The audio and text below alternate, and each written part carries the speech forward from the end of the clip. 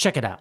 This video is about China Mac, where he exposes that Crip Mac can be easily manipulated and even be disloyal.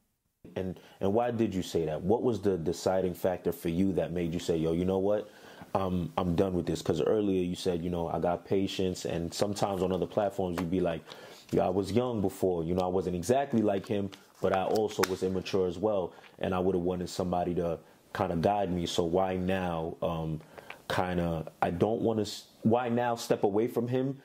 And I'm going to say this with respect, but why now? Only because people's going to be like, yo, you waited till he got locked up to do that. So it looks a little crazy. You know what I'm saying? Mm-hmm. But, you know, obviously you have your reasons. So what was your reasons to say, yo, let me watch? Because number one, I'm going at it with Adam. Okay.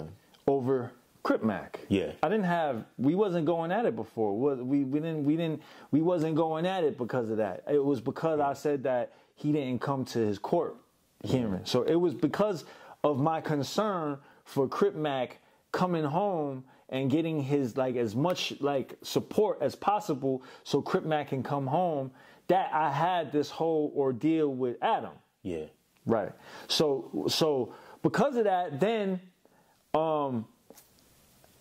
when he does that, when he goes online and he talks about me and he ridicules me, he condescendingly talks about me, It shows that he would backdoor me. It shows that he would be manipulated. It shows. Now I could accept certain shit. If he came online and called me a bitch, I we can get past that. Okay. But if you show me that the loyalty is not there, I would be a fool to continue to go above and beyond for you. Listen, when he got locked up, I came up with the petition. This petition could possibly get him lower years than he's going to get. People might be like, oh, why the fuck, that petition don't mean nothing. No, it does mean something because when I got locked up, you know what I mean?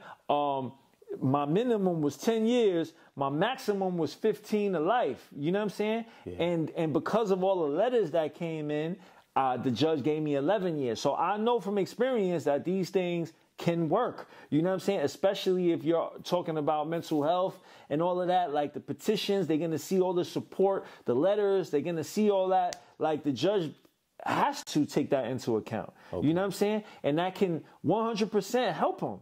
So I did that. You know what I mean? I did a whole bunch of things. I got the lawyer. I was talking to the lawyer. I'm talking about the mental health situation.